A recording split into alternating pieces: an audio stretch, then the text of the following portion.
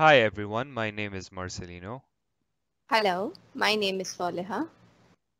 Hey guys, I'm Omar, and today we are going to showcase a project that we have done for TopInterns. During the bootcamp phase, the interns develop projects for top interns. The administration at top interns then showcases these projects on their website. The task for creating this page was being done manually. As you can see here, the project pages were static HTML or CSS pages. Our job was to create a CMS dashboard system which would allow the administrator to insert information about these projects into the database system through a form, as you can see here, without having to insert the information about each project manually. Now, the dashboard system allows you to view, edit, and delete projects, which makes this process more dynamic and user-friendly. To implement this project, we met the front-end team and we decided to use React for the front-end and Node.js for the back-end.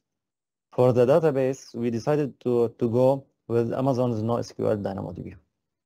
We used a serverless approach in which an API gateway triggers a Lambda function to access the data in DynamoDB.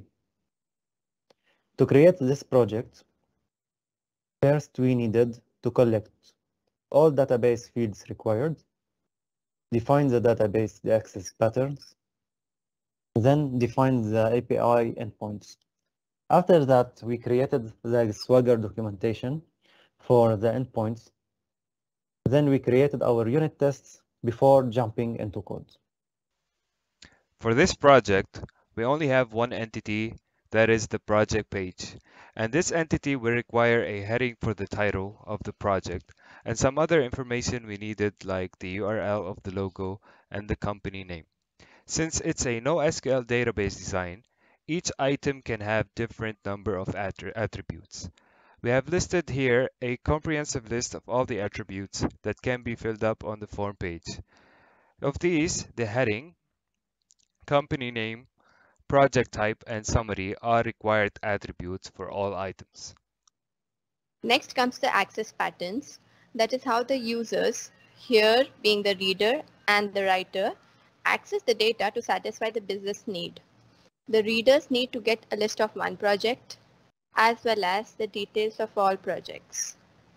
The writer needs to perform operations on the project entity like create a new project, update a project, and delete a project. Since we have just one entity, that is the project entity, this will be our choice for the partition key PK. Next, we need to access each individual project in the project partition. So our sort key will be project hash project name. For example, here we have given project hash Twitter clone. Going further, if there is a need to list down the projects done by a particular batch, we need a global secondary index to query the database based on the batch number. So here we have GSI1PK as project and GSI1SK as project hash batch number. As you can see, project hash batch 8. Based on the access patterns, each one will be mapped to an API endpoint. So we have designed 5 API endpoints listed down. Get projects to get the list of all projects. Get project to get an information about single project. And similarly, we used create, update, or delete a project using the methods post, put, and delete.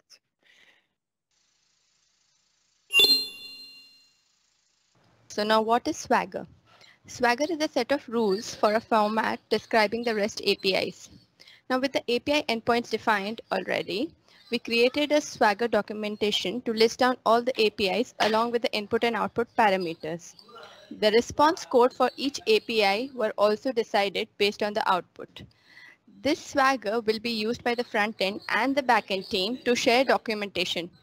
Let's have a look at the Swagger documentation now. This is the Swagger documentation for the TopInterns project pages API. Each API was designed with required request parameters and response data. Let's take an example.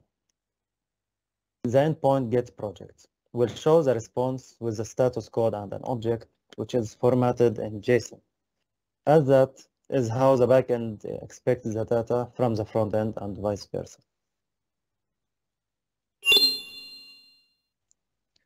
Docker is essentially a toolkit that enables developers to build, deploy, run, and update containers using simple commands.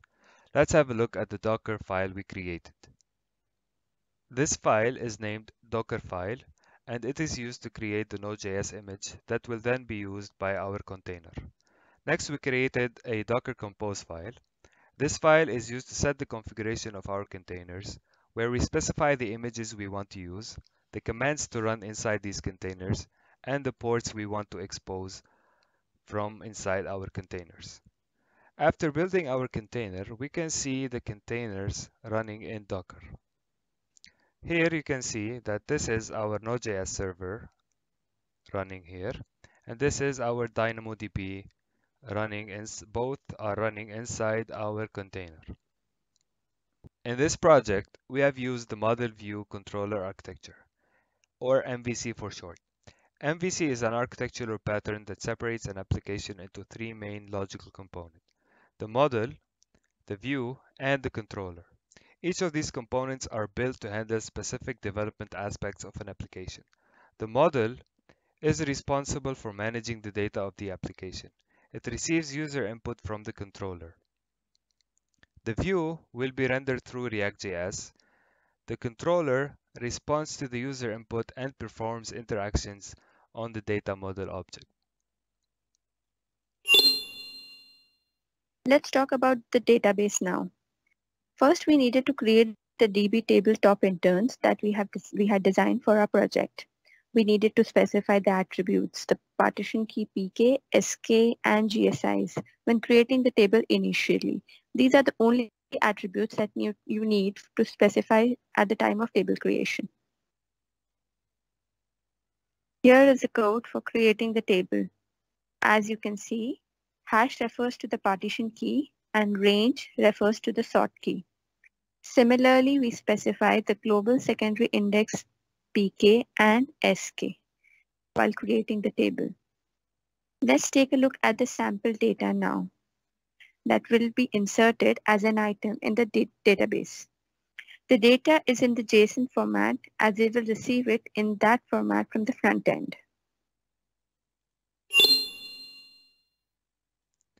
We have used a TDD approach for our project.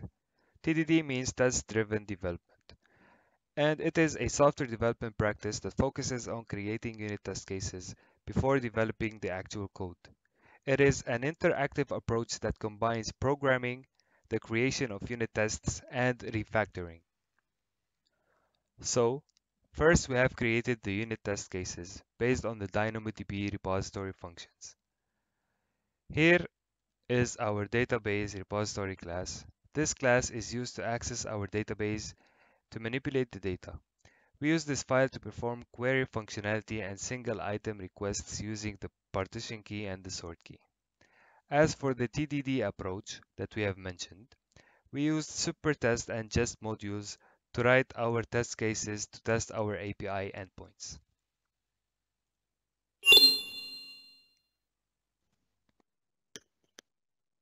Here I am going to show you an example of how we used Postman application to test one of our API endpoints.